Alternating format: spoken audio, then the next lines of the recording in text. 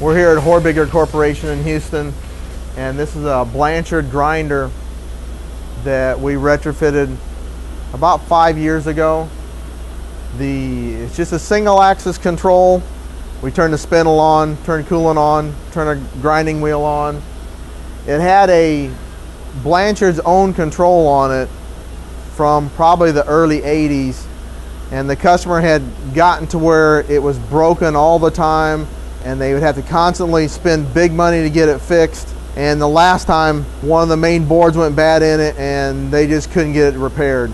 So we had talked them into putting a new control on it, and they were a little skeptical at first, but our price for the retrofit was probably a third of the price of what Blanchard wanted to do the same thing. And we came in, tore all the old stuff off, mounted a new Yaskawa servo motor on it, put it together, made a custom front end program for it, so the operator only had to enter in 4 different variables for writing his program. And it was real simple to teach them how to use it.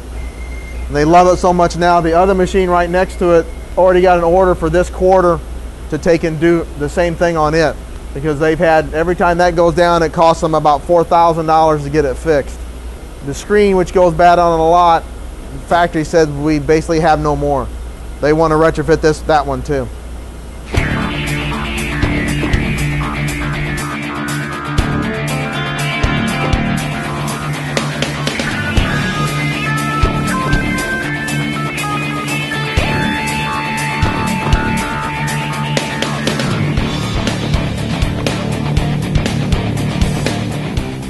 Now here's the custom program that the operator uses to put in the variables for what he wants.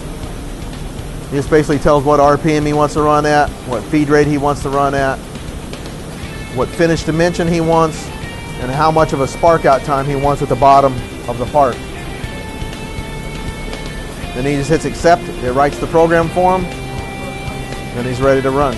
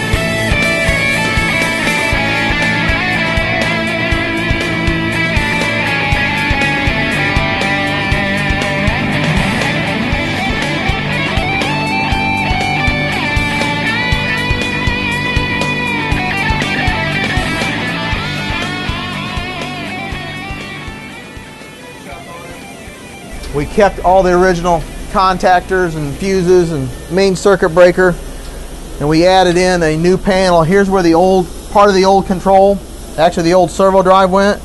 We made a custom plate to just a bolt in the same spot and put an MPU 11 with a GPIO 4, a few power supplies, a few relays, and a servo drive over on the side next to it. It was a 4.4 kilowatt Yaskawa Sigma 2 drive. And just being a single axis control, that's all we had to do. It fit in a little hole perfectly.